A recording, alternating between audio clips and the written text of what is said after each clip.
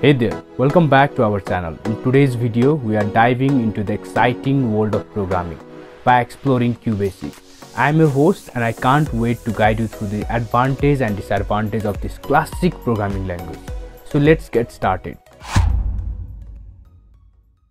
First thing first, what exactly is QBasic? QBasic stands for Quick Beginner's All-Purpose Symbolic Instruction Code and is a simple yet powerful programming language developed by Microsoft. First version of QBasic was released on 1985. It served as a fantastic starting point for many programmers, including myself, and I'm excited to share its pros and cons with you. Advantage number 1. QBasic is easy to learn and use, designed for beginners. It provides a user-friendly environment and help aspiring programmer grasp fundamental concepts. With its simplified syntax and intuitive commands, QBasic allows you to focus on learning programming principles without getting overwhelmed by the complex code structure. Another great advantage is QBasic's power to enhance logical thinking and problem-solving skills. By working with a QBasic, you will develop a systematic approach to break down a complex problem into smaller, manageable tasks. This programming language helps sharpen your analytical mindset, preparing you for more advanced programming language in the future. It's like mental gymnastics for your brain. QBasic is also a fantastic educational tool, making it the fourth advantage on our list.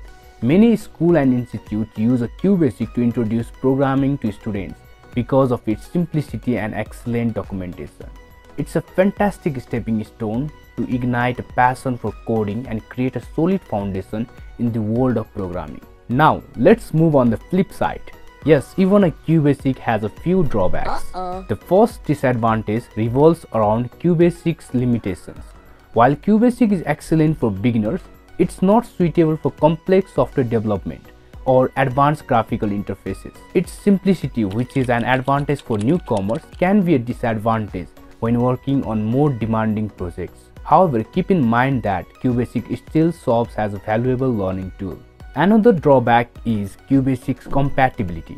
As an older programming language, QBasic may encounter compatibility issues with modern operating systems. This means that running QBasic on newer computer might require additional steps or virtual machine to ensure smooth execution. But hey, that's a part of learning process in the world of programming. But wait, why don't you use QBasic a lot now? Well, think of it like an old game. That is still fun, but there are newer games with cooler features. QBasic doesn't have all the fancy things that today's computer needs. You might wonder, why do we learn QBasic in school? It's like training wheels for a bike. QBasic helps us learn the basics before moving on the harder stuff. To wrap it up, QBasic is a fantastic language for beginners due to its ease of use and its ability to foster logical thinking. It serves as a great educational tool, encouraging students to explore the exciting realm of programming.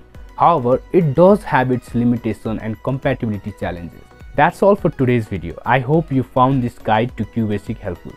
Also, don't forget to join our Telegram channel and Discord community to receive regular updates on new notes. Ask questions and chat with me directly. The link to join are in the description too. Now it's your turn. Let us know in the comment if you had any experience with QBasic, or if you are excited to give it a try. Don't forget to like and subscribe to our channel for more tech and programming content. Until next time, happy coding.